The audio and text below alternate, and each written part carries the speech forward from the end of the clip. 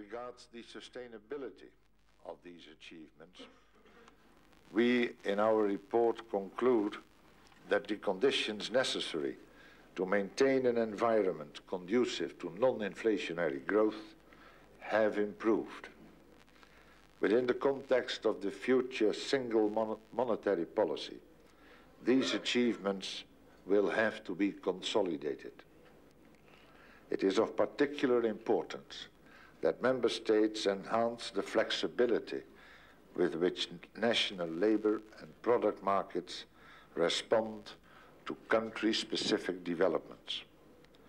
The elimination of structural and institutional rigidities, in addition to continued wage moderation, should also strengthen competitiveness and accelerate the pace of job creation, and it is the key to bringing down the level of structural unemployment in Europe. Concerning the sustainability of government financial positions, the EMI wishes to emphasize that, be it to a varying degree, further substantial fiscal consolidation is required in most member states. A number of countries have taken.